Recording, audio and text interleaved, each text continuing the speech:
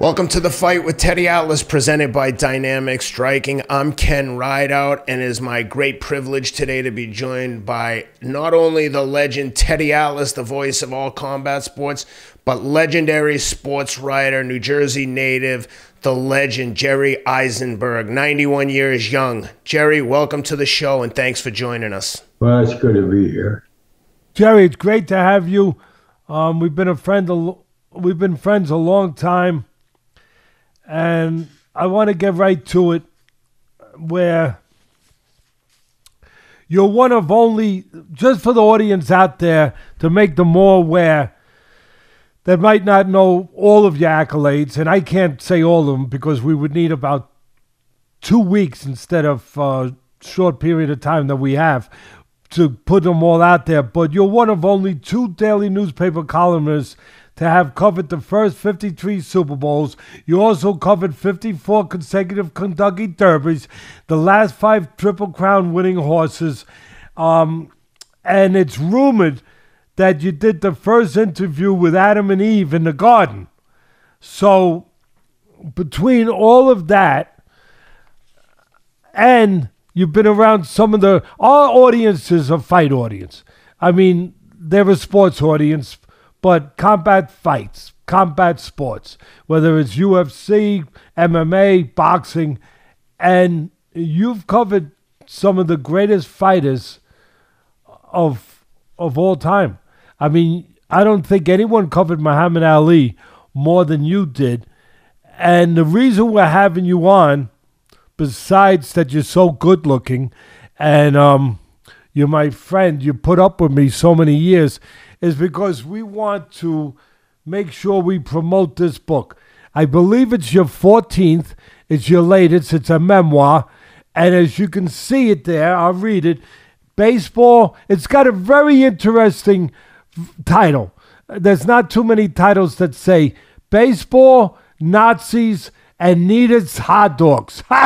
Baseball, Nazis, and Nedick's hot dogs. Oh, that's it. That says it all. Growing up Jewish in the 1930s in Newark. I want to congratulate you on the book. I read it. I want to tell people that you should read it. If you enjoy life stories, if you enjoy fun stories, if you enjoy history, if you enjoy serious stories, if you enjoy something that's an easy read and something that will make you smile and make you think a little bit about different times. You know, we all complain now, these are tough times, and they are. They are for a lot of people right now. But when you go back to the 30s, the Great Depression, and you're talking about, you know, where people are jumping out windows because they've lost everything. And you're talking about those times. Those were pretty tough times too. And listen, I don't want to depress anybody because there's plenty. Our show is about fighting and connecting the dots in fighting in life, about overcoming. And I think Jerry's book is a great collection of stories from very colorful times, very historic times, tough times, good times, fun times, all kinds of times. And as far as the audience that we have, about some of the great fighters. And the one that I'm going to start Jerry with is, for me, was the greatest heavyweight of all time. I know a lot of people think that's Muhammad Ali, and if that's your choice, beautiful. Not a bad choice. But to me, it was Joe Louis. He's my favorite. And we talk about pressure. You hear it all the time. There's a lot of pressure on these athletes. There's a lot of pressure on these people. Can they handle all the pressure? We were talking about just recently Teofimo Lopez against Josh Taylor the other night. And we were talking about in our podcast earlier. Could Teofimo handle the pressures that he was dealing with at home, around him? All of that. Great pressure. But I would say that all of it shrinks compared to the pressures that Joe Louis was facing. Let me just paint it, and then I'm going to give it to Jerry. Joe Louis was the Brown Bomber. He was heavyweight champ of the world, and he only had one loss. It was a year earlier, maybe it was 2 years, where he had lost to Max Schmeling. He got knocked out to Max Schmeling. I believe it was the 9th round. It was in the late parts of the fight. He got knocked out. He went on to win the heavyweight title. When Joe Louis won the title, everybody called him champ. He said, "You can't call me champ yet." "What do you mean? You just won the title." "Not until I beat Schmeling."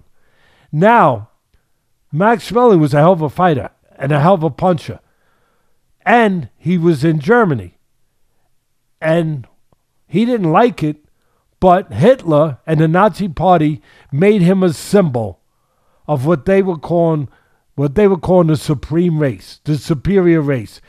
And Hitler and his Nazi machine were going through Europe. And they were looking to basically conquer the world, take over the world. And with that, all of that happening in the backdrop, what does Joe Louis have to do? You talk about pressure? Joe Louis had to go into the ring with the only man who ever beat him in Yankee Stadium, outdoors, to fight him in a rematch for the world title with the world hanging in a balance, basically, where Schmeling is representing the Nazi race, representing Hitler, representing his war machine. Hitler's threatening the world, and Joe Louis gets a phone call from the President of the United States before his fight saying, "Joe, you got to win this one for the good guys. You got to win this one for us." You talk about pressure? That was pressure. And I want to get the number here right. June 22nd of this month will be the 85th anniversary of Joe Louis Max Schmeling 2.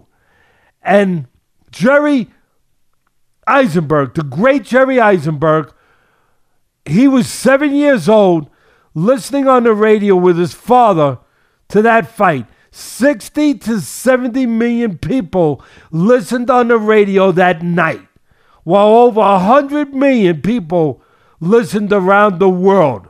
I can't think of a better introduction, a better way to get the people ready to listen to this interview. Jerry, tell us about that night, about the great Joe Louis and Max Schmeling and the world as it was. Well, first of all, there was a misconception. Schmeling was fighting Louis because he knew he had beaten him once and he wanted his title back. Louis, it is true that Roosevelt did call him, but Louis was fighting not on behalf of all Americans. He was fighting on behalf of Joe Louis. He wanted a piece of Max Schmeling worse than he ever wanted. But whether he wanted it or not, yeah. Jerry, the facts are that this was in the balance. This was hanging over the fight. Joe Louis was representing the free world. Is that fair? Oh, it's not only fair, it's on the money. But let me tell you, you have never heard the name Max Sperber, I don't believe. Max Sperber was a German Jew, granted asylum in this country. He was a newspaper guy. And he gets a job on a German language paper in New York called Staatszeitung. And he goes up to Speculator, New York, where Schmeling is training. Now in Speculator, I once did a documentary on this beautiful lake in a lovely resort. Sperber goes up there representing his newspaper. But he's got to find a way to bring Hitler into this, because he's got a personal alliance. He goes into the college where Schmeling and Max Schmack and the trainer are living, starts opening doors. He opens a closet door, and there, hanging in the closet, is a stormtrooper uniform owned by the trainer, Max Schmeling. Well, he runs down they're sparring outdoors. You can go watch them for a quarter, get through the gate. He's sparring, and Sperber grabs all the Americans. They rushes them up to the cottage, opens the closet door. And in that moment, the fight became us against them, because every writer in New York wrote about Hitler's emissary here. Now, he came with another guy. The guy's name was Arno Helmuth. He was sent by Joseph Goebbels to broadcast the fight, show the superiority of the super race over black fighters, and everybody over hated everybody, him. Not just black fighters, over everybody. But this was his job. Yeah. He comes in, he's alienated everybody. We used to go to fight camps 3 months before the fight. Alienates everybody in the camp. Everybody hates him. All right, now the fight, let me get ahead of myself a little bit. The fight starts. It doesn't go 2 minutes.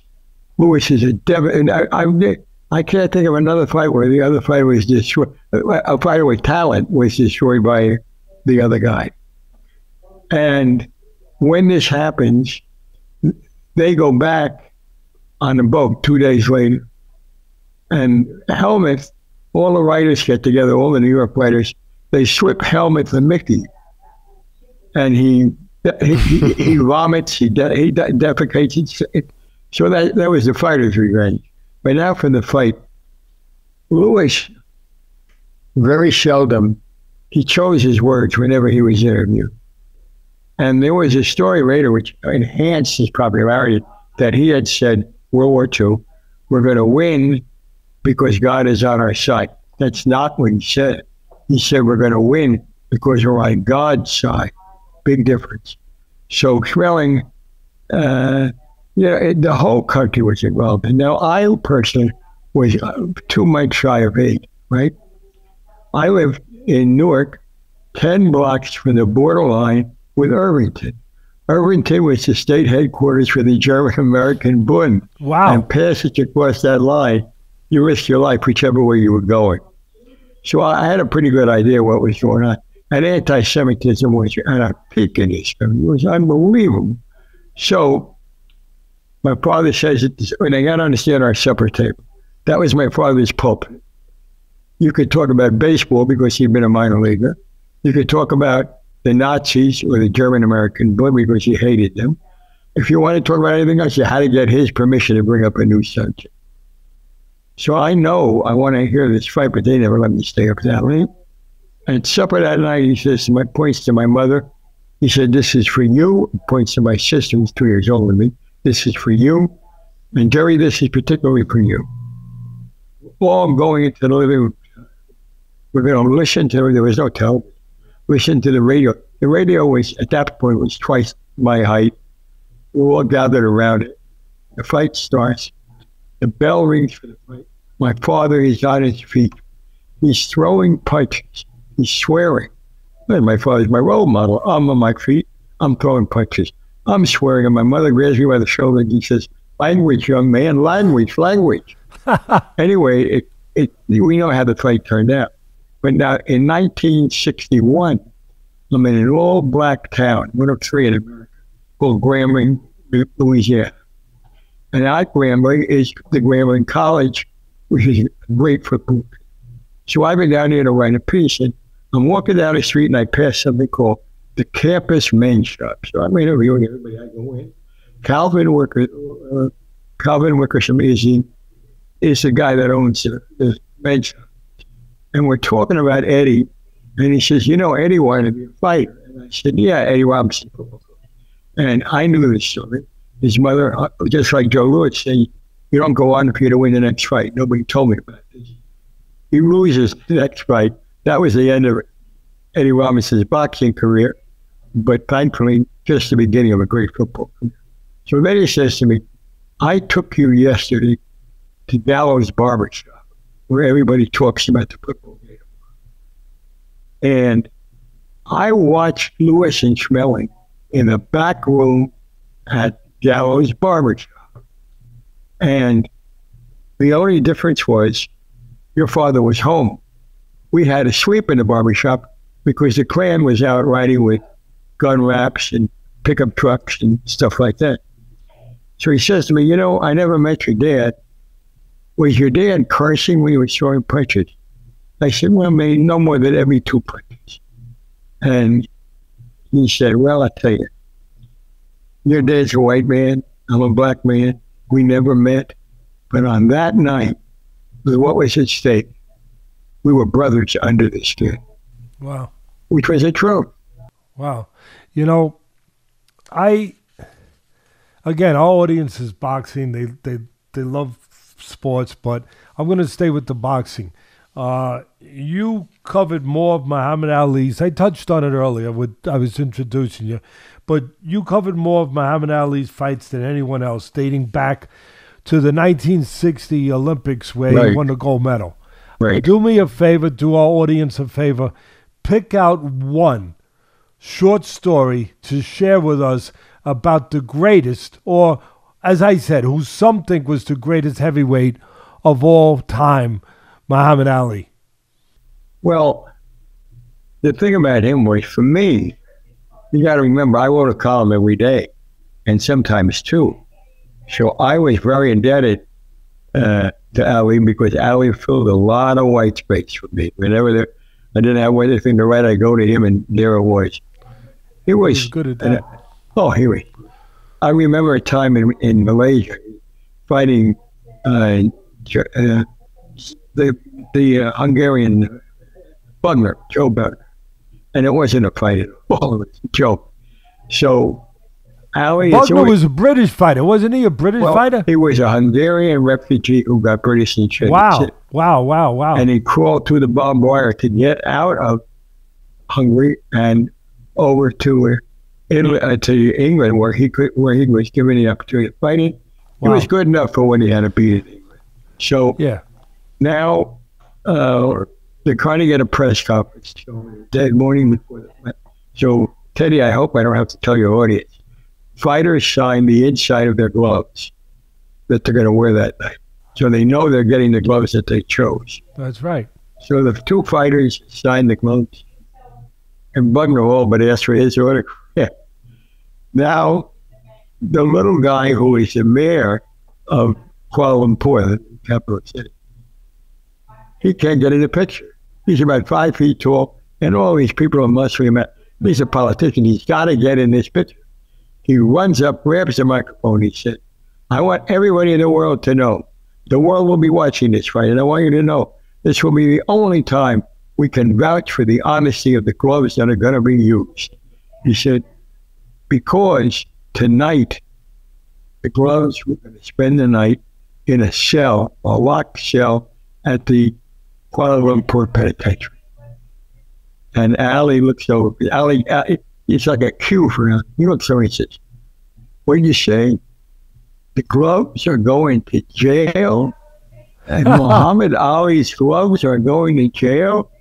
And they said, wait for the night. And he said, but those gloves ain't done nothing yet. I filled up my whole column. I mean, Well said. Well, not only was he quick with his fizz, he was quick with his wit. And by the way, you guys were both right. Bugner was fighting out of the UK, but he was Hungarian by birth. Yeah. Yep. Not surprising. And it was, Ali was to me, he was I remember saying to my wife, Teddy knows, the guy... Eileen, the great Eileen. Thank God for Eileen. Thank God for Eileen. Amen. Now, the thing about this was, he was fighting, I lost my train of thought. Well, anyway, I'm entitled in 92. So, the amazing thing about Ali was, he was a guy who, he cared about people. He found out about people. I had a divorce, and the kids were coming to live with me. I became a single father for many years. And they were nervous. I don't know what the hell their mother told them about me, but you know how these domestic things go. So now I went up to do a documentary on Ali. It was called The Last Fight. I put Foreman. They were the last two heavyweights in the world in my paid at that time, Foreman and Ali. So we're riding in a car up to Deer Lake, and I said to my son, who was interested in television, I said, you go with a television crew and carry a few things and keep your ears open. You might learn something. So my daughter at the time is 10, and she says, well, what am I going to do? And I said, go to Aunt Corinna's kitchen, tell her you're the official water girl of the Jerry Izenberg crew. And she'll give you bottles of water. And if you smile and don't act like a child, she'll probably give you a piece of pie, which she did. Now she says to me, we're just pulling up the driveway to hear it. She says, I hope George Foreman knocks him out. I said, what are you talking about? What? He said, well, you told me never to brag. And this man brags. I said, hey, you're 10 years old. What the hell have you got to brag about that, though? Yeah, what the hell have you got to brag about? Nothing. Keep your mouth shut. Get in there. Now we're packing up the equipment. Howie knew about my divorce, and he knew I had the kids now. And he knew I was a little nervous because they didn't know what to think of me. So he sees Robert packing up equipment. He says, can I speak? That's your son? I said, yeah. Let me speak to him. Well, I know what he's going to do. You never know what Ali's going to do. Walks over, puts his arm around him. He says, Robert, do you mind if I call you Bob? Does he mind if he's called Bob, right? And he says, I'm telling you, you are now living with a great man. Great man. And if you pay attention and listen and follow what he does, you're going to be a great man too. Well, those are the words I needed to hear from Ali, because at the same time, he says, where's your daughter? She's in the back of the room. We're talking very softly. So she thinks I'm ratting her out about what she said in the car, right? Him losing. And she's trying to pull her molecules into the wall so he doesn't see her. He says, a little girl with the braids, little girl, right there. You come up here right now, right here. She loses the power. She has no control over the use of English language anymore. She's going up there. He picks her up there. He's 6'4". She's very small anyway. He's holding her over his head. And he says, that's your father? That's your daddy? Don't lie to me. Is that your daddy?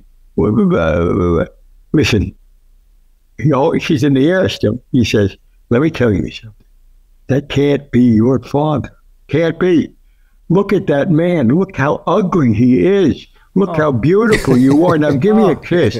So she kisses him. Now we're driving home. She says, oh, I hope he can win. I said, you're like all the others except for your age. Yeah, turned her around quick. That's a good one. Ali was special. He knew how to do that. Jerry, again, sticking with the theme that this is a great audience, but a fight audience is, who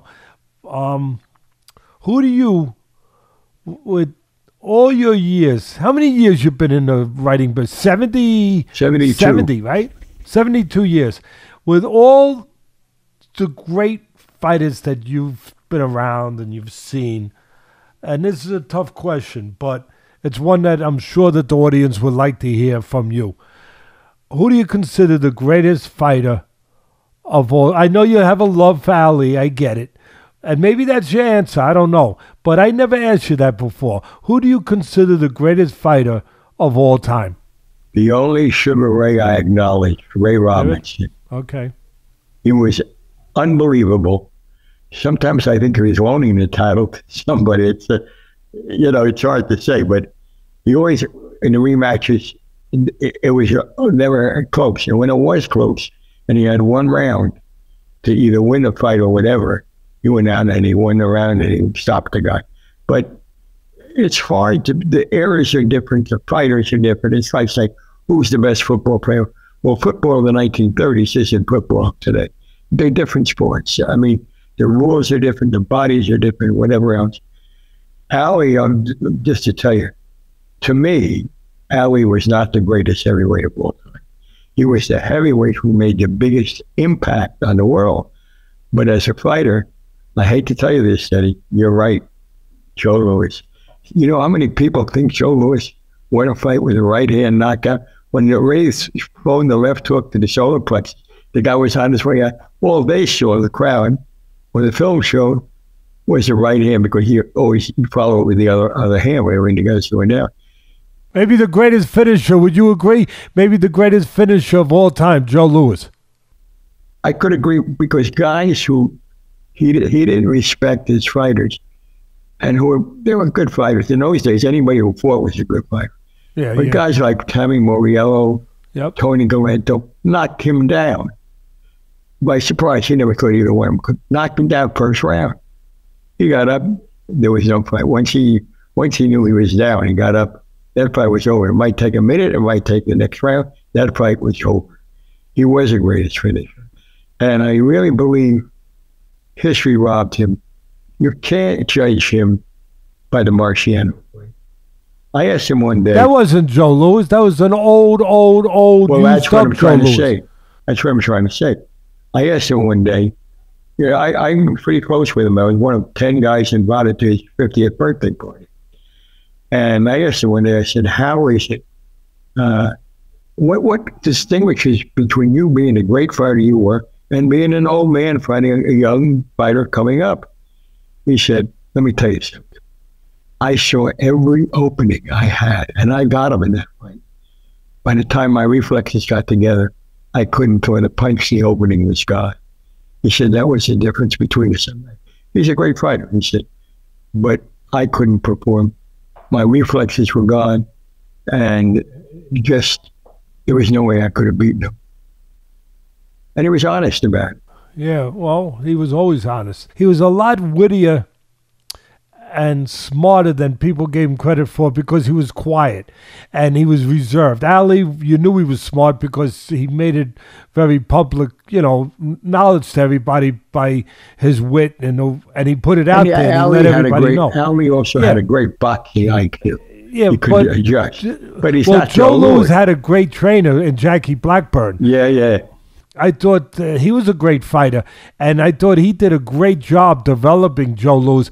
Joe Louis was one of the most balanced fighters I ever saw. Never out of position, always balanced, never off balance. His feet were always where they should be, right under him. But the point I was making, Jerry, was that Louis, because he was reserved, he was quiet, a lot of people didn't realize how witty, clever, smart he was.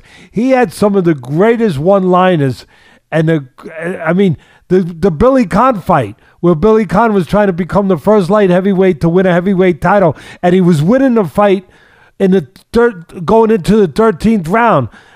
Conn was ahead. Louis needed a knockout. Take us from that.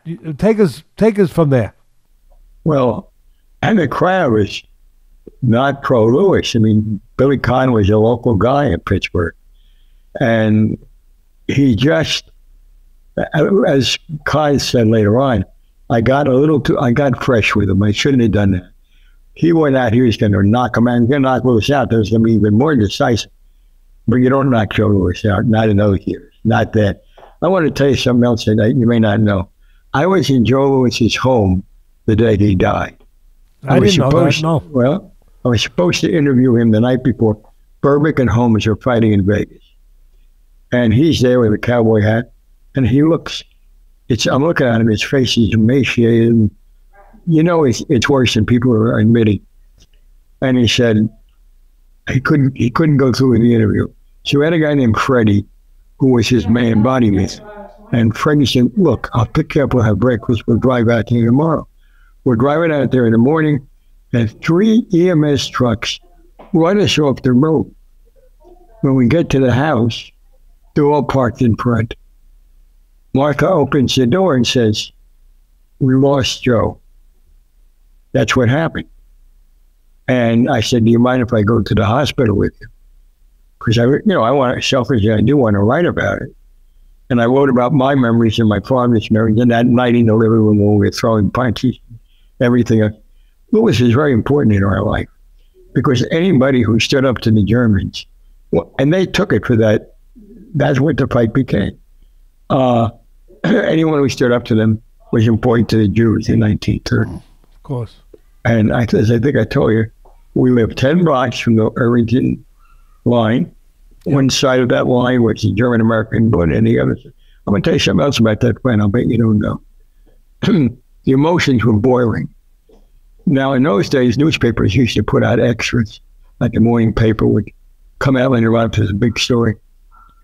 That morning of the fight, 22 Americans, German Americans, but they were Americans, were arrested that morning for spying for Nazi Germany. Wow.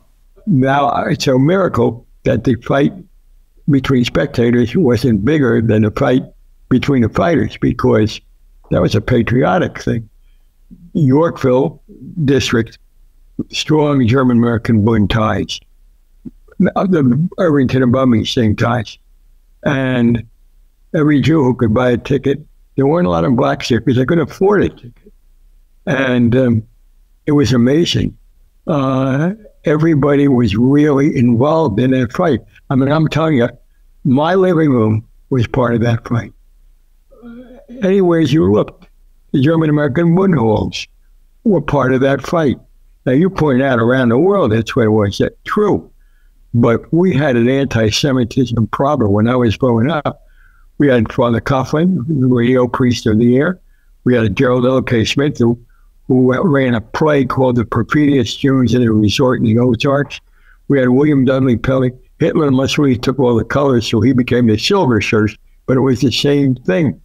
I remember the radio was always on in our kitchen. And Father Coughlin, my father didn't know who he was.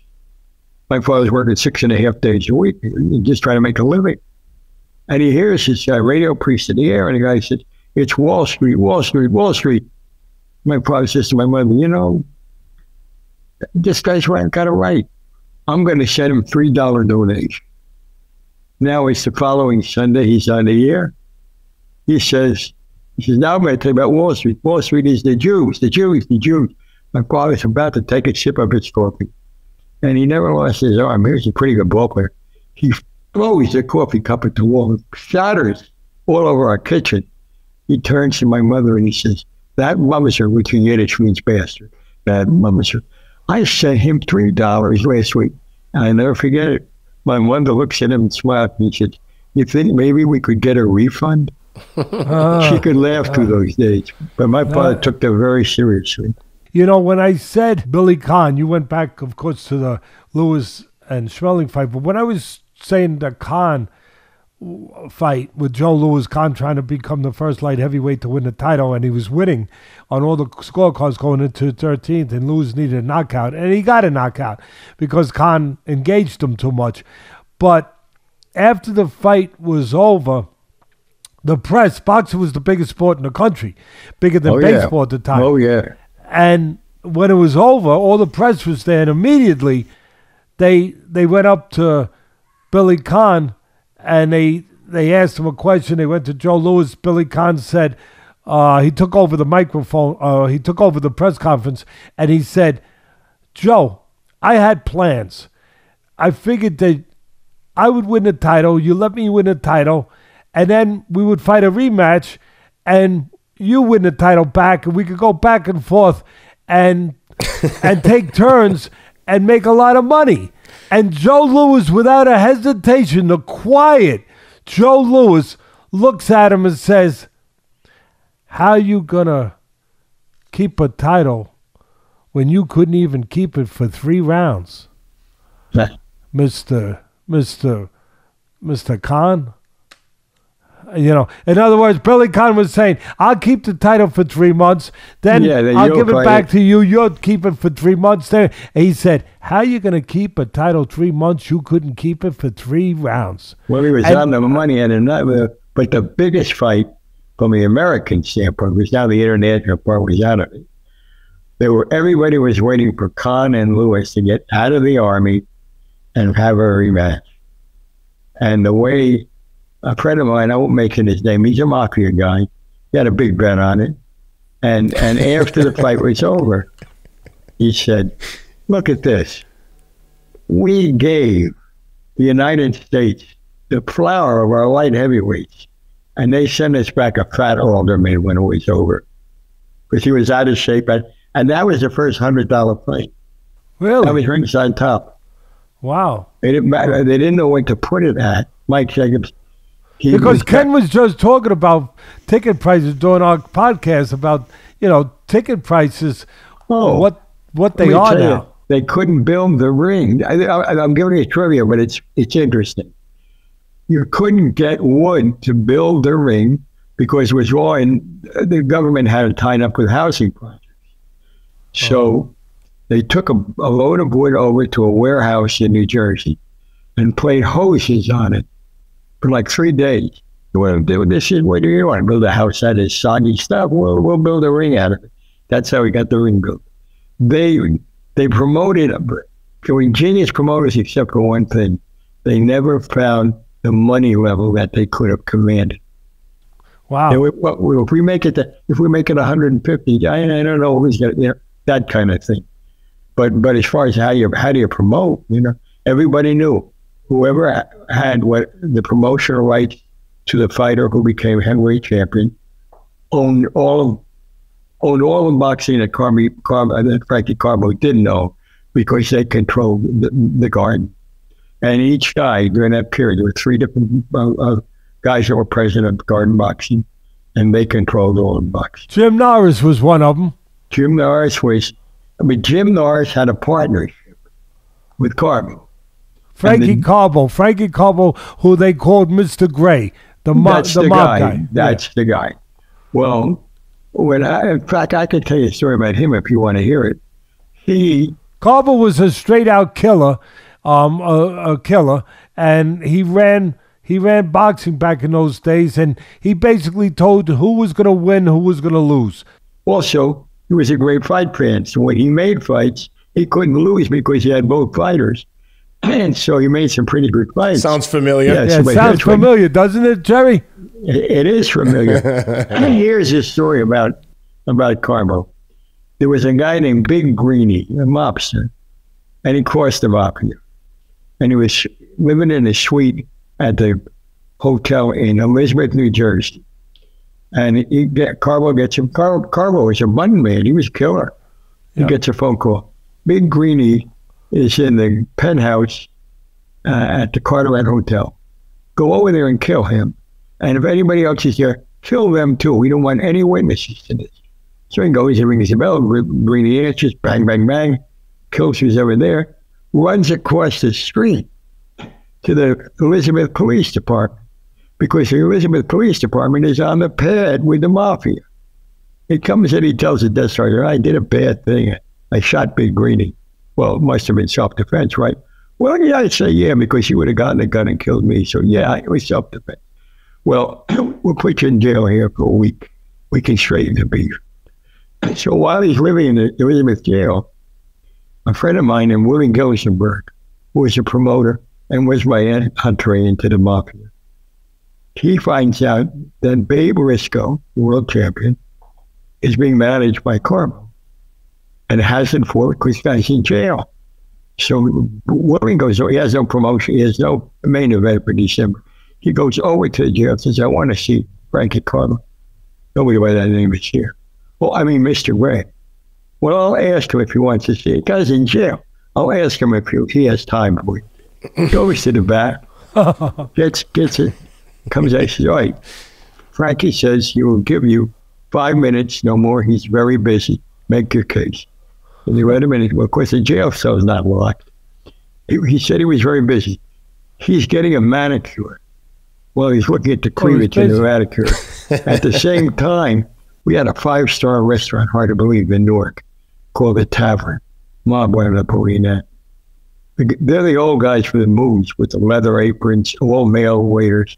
They're setting up his dinner in the cell. Put a little candle up, that you get everything, flour, everything. While this is going on, Carbo says, who the hell are you? I never heard of you. Look, you're going to take away my title? I'll cut your genitals off. He didn't say genitals. Then I shove him down your throat. Nobody's taking it. I'm not trying to take it away. I'm trying to save. Okay. He said, I got a guy who can't spell fight, and let's do it. Max Schmeling. It's in the record book. And he's going to fight your guy if you approve. He said, okay, you got to fight. He said, just like that? Well, you got to go down to couldn't make this up, Pineapple Street in Brooklyn, and ask for this guy, I forget who it was, the big mobster, and tell him I said you got to fight. Goes down there, knocks on the door. The bouncer says, "What are you doing here?" This is an Italian club. "You don't belong here." And said, "Mr. Gray sent me to speak to whatever the guy's name was." He said, "Okay, but you better be telling the truth or you're not going, or you're not walking out of here." He goes to the back.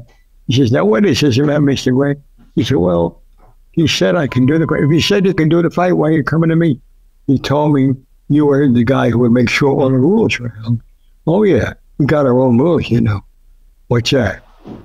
"Your fight, your fighter wins, we get him. We own him.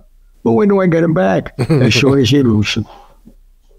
That's a true story. Made that match in jail. But that was, there were terrible days, but on the other hand, I love writing about it. Oh, yeah. I mean, you had plenty of material. Hey, Jerry, I know the theme is boxing here, but I know you served in the Korean War. It looks like right around the time you turned 18. And I just love to know, like, can you tell us something about the Korean War? First of all, I think it's an incredible gift to be able to talk to someone who's been around for 92, 93 years. It's unbelievable. I always say to my children when they question something, I tell them, I say, imagine how much you're going to know in the next 50 years. That's how much experience I have on you. So when I tell you something, you should know that I speak from experience. So with that being said, tell me something. It doesn't have to be sports related, but just something that sticks out, or a story from the Korean War. I think that these stories are invaluable, and I think people will enjoy it. And I don't think a lot of people realize how incredibly intense those times were in history. It was a terrible time. And I am one of the few people who do not have nice, warm thoughts about Douglas MacArthur, because he led the American troops.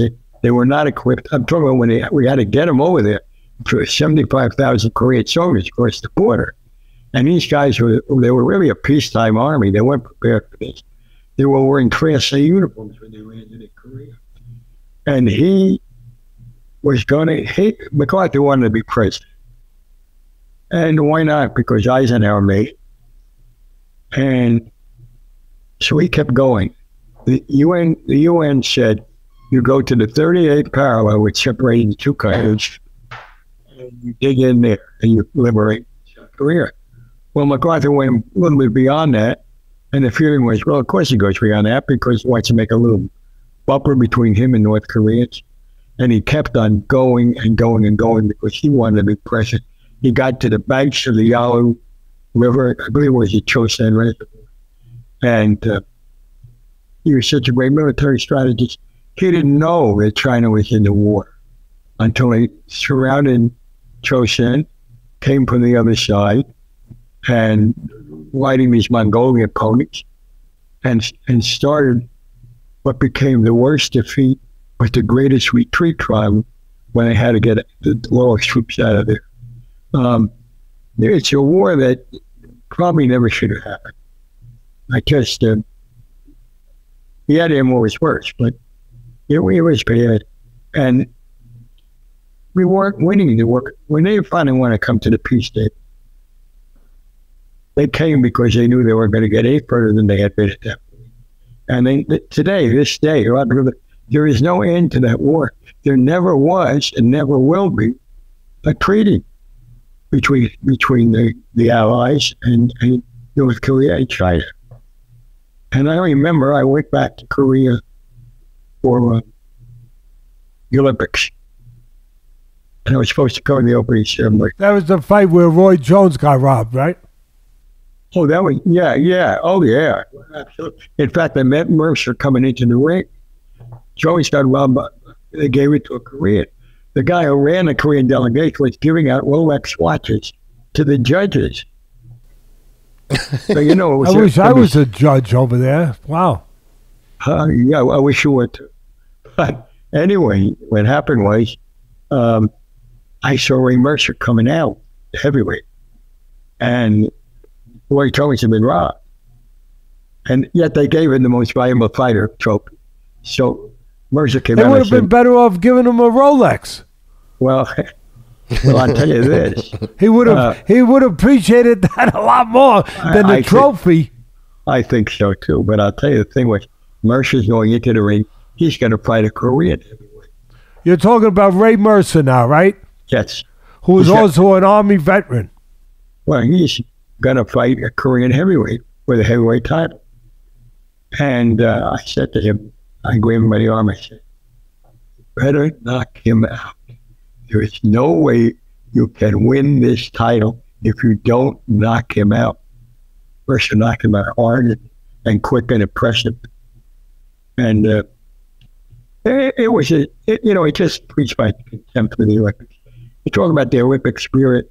1934, somebody crawls up the side of the Olympic headquarters, of the American headquarters, in Lake Placid, saws the runners of the American bobsled. That's the Olympic spirit. I saw a guy die from an overdose of a drug called Ronicol, and died on his bicycle in the velodrome, and nobody wanted to talk about it. Which is the first injection of steroids that we know about, right? Wow. And then but I'll tell you again, you got, somewhere along the line, the decency of real athletes, no matter how good or how bad they are, is going to emerge. The Olympics in '84 in Los Angeles, there was this girl, her name was Greta Weitz. I think that's her name. She was had a Norwegian mother, didn't qualify for the Olympic team, the first women's marathon. She said, well, my mother's Norwegian, I never represent. They said, you can run for Norway. I'm in the arena, it's the last day. The marathon, it's an unbelievable event. Now, you've got to picture the scene. The whole floor of the arena, all different things are happening. High jumps, javelin, 440 dash, all of it. And suddenly there's this ghost, all of them, all around us except two have come in. There's this ghost standing in the entrance, so white he can hardly breathe. He takes 4 steps, people, look at that lady over there. She's got her uniform like she's been in the Olympic marathon. And she falls. And everybody runs to pick her up, and she says, no, you touch me, I'll be disqualified. She made that last lap inside the arena. She fell, she crawled, she hung on the ground to push herself up. And the further she got, the more the crowd noticed what was happening. When she got to the finish line, she fell again and fell over the tape. And the whole damn stadium forgot every other event and came to its feet and cheered this woman. She never ran again. She never won anything, but she was a real athlete. You're speaking music to the ears of Ken, because his sport is marathon running, Jerry. He is the Masters World Champion for marathoners of the age of 50 and over. Really? Yep. Well, my hat goes up there because there's nothing that requires more guts in there. To finish it requires a tremendous amount of guts. To participate, you're going to get credit. And if you go halfway through, you should get a lot of credit. It's an anonymous sport, except when you got the big meet, Otherwise, your practice alone, it's the loneliness of the long distance. I have a grandson who ran cross country the last 2 years. Never competed in any other sport. And didn't know what he was getting into. Never vomited. Never finished. He had a 5-man team in his high school. Never finished 5th among his team. And I began to realize, and you know what? When they were in high school, there's no crowd. There's no cheering section. There's no cheerleaders. There's no band. All there is a mother and an uncle and somebody else standing on the side and trying to jump in the car and get ahead to the next stop where they can see their grandson again. That is an unbelievable sport. And those who participate never get the credit. I know you were very close to one of the greatest trainers of all time, Ray Arcel. And he was a trainer for Roberto Duran when he was one of the best fighters in the world, lightweight champion of the world. And then he had that infamous moment the no mas moment in his rematch with Sugar Ray Leonard. And you're probably the only person that can tell this story. You were with, because there's still a mystique about that fight. Why would the great Roberto Duran, the kid from Panama that was a street fighter in Panama as a kid, who was a poor kid, finally got to the top. He beat Sugar Ray Leonard in a great fight. And then in the rematch, he says words that people never thought could possibly come out of Roberto Duran's mouth. No mas. And to this day, people still can't understand or phantom what happened in that fight. But you were with Ray Arcel, his trainer, at that fight and after that fight. Can you take us there? Well, I don't know what happened. I mean, I really don't. Ray never knew what happened. But I can tell you something that tells you a lot about Ray. After the fight, after Duran quit, and by the way, the words no mas were relayed to the world by a referee named Miron, Mexican referee. I speak a little Spanish. I asked him what happened, and he told me, he said, no mas, no mas. And then I told everybody at ringside. And everybody was there when they said no mas. Thousands of people heard him say no mas. That's the way historic moments exaggerate. All right, now the phone rings in Ray's world. I never saw Ray. Ray lived to be 94. I never saw him this shaken or this upset. Now, this is right after the fight, Jerry, just so we understand. Right after the fight, right? And it's drizzling outside. And he says, I got to go back to the arena. I said, you don't need to go back there.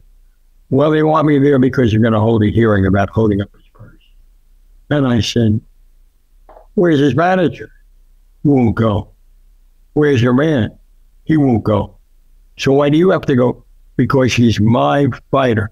Until that plane leaves the ground and it's up in the air, he's my fighter, even if I never work with him again. So I'm going. I said, you're not going home. There was a walkway, a very slippery walkway that connected the Hyatt Regency with the arena, where the super dope. And it's drizzling and it's slippery. And he's got a hold of my arm. And we're walking down there to get to the hearing. And he tells the commission, you made money on this fight. This town benefited from this fight. This man has never had a moment like this, and I don't know what happened. I'm not going to lie about it. But I'm telling you this, do not do this to this man who meant so much in so many cities when he fought and he improved the economy. And so they adjourned the meeting and they never met again. Now we're walking back up and he's slipping and everything. I'm afraid he's going to fall and die. And I said, Ray, you're just hanging on my arm. Why did you go there? And he made a statement. He's my fighter. When I see that plane leave the ground, get in the air, he's somebody else's problem. But as long as he's my fighter, I'm going to be there for him. We don't have enough managers or trainers would ever make a statement like that to you. And he's right. He was like a father. He was like a father to Duran. He was like a father to me. Well, I know that. He was just a wonderful man, and Ray could look at the world and laugh. That was an amazing gift, because he had some real projects that he had to get ready for.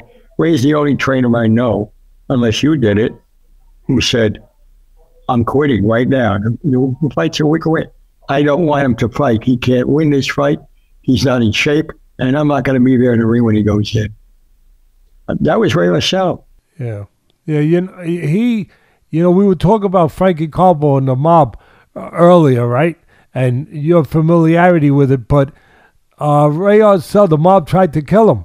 Tell us that story. I have a lot of familiarity with that story. I know you do. It was at the Manger Hotel, which was next to the Boston Gardens. Ray never wanted to manage a fighter, but he wanted to be a promoter. And the fighters were all of Ray, so he could get the fighters. And the Mafia didn't care for that too much. So he's coming out of the hotel. They congregate on the street. The the trainers, didn't talk about the fight. And there's a guy named Daly, Bill Daly. Yeah. He ran into Martinez, who was a welterweight champion, a couple of other people. He was the point guy. He had the Boston Globe, which was tabloids. You could fit it under your arm. He's standing on a tree. When Ray comes out of the hotel, he puts it under the other, which is the signal. The guy's got a pipe wrapped in newspaper, walks over and clocks himself twice in the skull. They rush him to the hospital. And another guy who I'm sure would not want me to tell his story, I won't mention who he was, he sat in Ray Arcel's room for 2 nights with a gun in his lap because they were convinced they weren't finished with him yet. Oh, wow. And Ray, I'll tell you something else about you mentioned Duran. It's a great story. I can't help myself. Carlos Salinas was the manager, right? Yep. He knew the story about Ray. Ray said, I will never go near another arena again, never. So he's trying to get him interested because he had Duran. So he said, come to Panama for me, please. I got a fighter named Candy McFarland. He's fighting a guy named Lochi, an Italian from Argentina. He's a champion. Just tell my trainer. He said, I'm not going to do that. You ought to take another trainer's fighter. He said, no. He was one of your fighters, Ray, and he asked if you could help. So Ray goes down there, gets to an Army Navy truck, gets a hat 2 sizes too big, a shirt 2 sizes too big, and he's got a driver who is named Chicklets. They go to the gym where Lochi's training. And Ray's looking at him, he's making all these notes in his head. And a guy comes over and says, you American? He said, yeah. Why are you here? On vacation. Nobody takes a vacation to Panama. You, Ray Arcel. He said, Chicklets, we got to get the hell out of here. So they do. He goes back and he says to Lumpy, now listen to me. This guy's got a habit. He will let you think you pinned him on the ropes. And he'll make a quick sidestep, spin around, you'll be on the ropes, and he'll knock you out. He's got the punch you need. But if you're ready for that, it ain't going to happen. Well, I can't chase him. He's the champion. You don't have to chase him. You're in Panama. You stand in the middle of the ring. 37,000 Panamanians in the ballpark are screaming. You point to a spot in front of you in the middle of the ring and go like that. Come here. And he said, well, don't worry. When those Panamanians start to scream, he will come out. And that's how, and he won a title. So Ray goes home, he's finished with boxing. Aletta comes to New York and calls him. I want to go for old time, because Aletta used to say, I want to go for old time's sake. Let's go have dinner, and then we'll watch the fights. And I bring Stevie, that's his wife. Ray reluctantly agrees to go. He gets in the ring, and you might have known a guy. There's a guy named Bang Bang Cortez. He was a good club fighter. That's what he was. He couldn't knock you out and give him an axe. And that's the kind of guy they wanted him to, of course, he'd look good against them. He's in the ring. Bang Bang Cortez does every trick he knows. But in a minute and a half, he's gone. The fight is over. Duran leaps over the ropes. Aletta is sitting with Arcel and Mrs. Arcel. He grabs Mrs. Arcel's hand and kisses it. Well, now he's got her for life. Got her for life. And he says, Ray, help me out, will you please? You don't have to train him. Just tell me what you see. Go up to Gleason's gym now. You know, I'm talking about the one over the travel agency by the subway, the Bronx, not the one. Got the original one. The original one, right. Bobby Gleason. That's it. So he goes up there, and he says to he's got Louis Enriquez, you remember him, I'm sure. He was the interpreter. And he said, I want you to tell him things exactly as I say them. Don't clean anything up. Tell him I think he's got a great future. Well, thank you, Mr. Arcel. Tell him also that he has no future unless he develops a left hand. Yes, no jab. It's just bang, bang, bang. And he's going to hit somebody who can bang a little quicker and a little harder. So you tell him he's got to learn.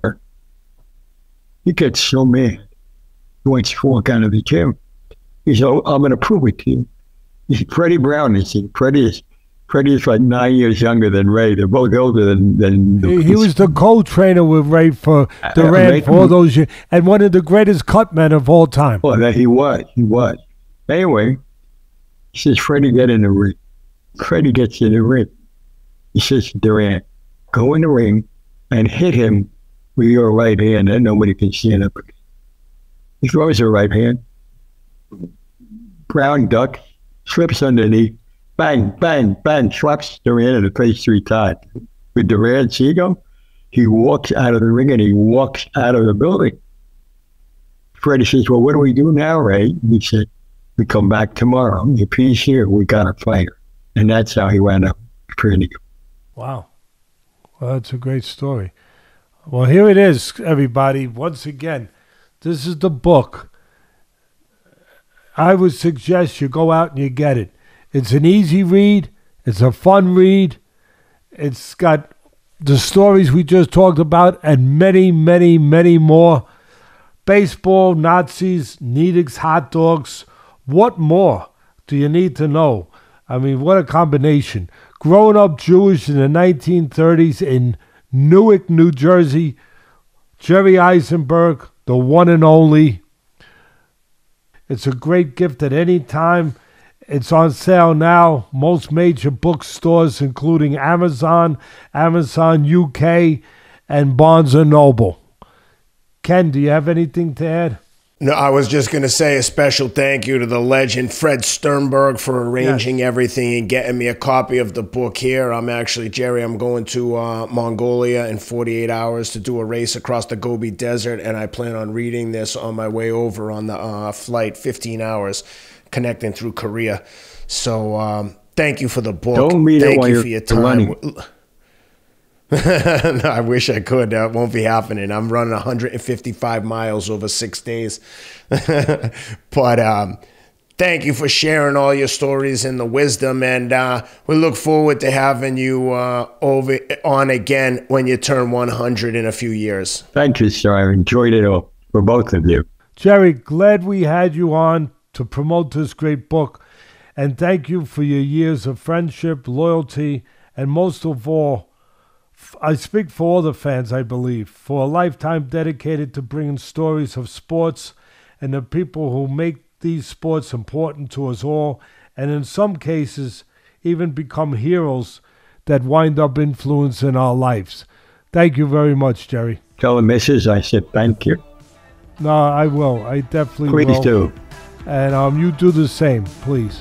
Thanks, guys. Thanks very much. Thanks, Jerry. Have a great week.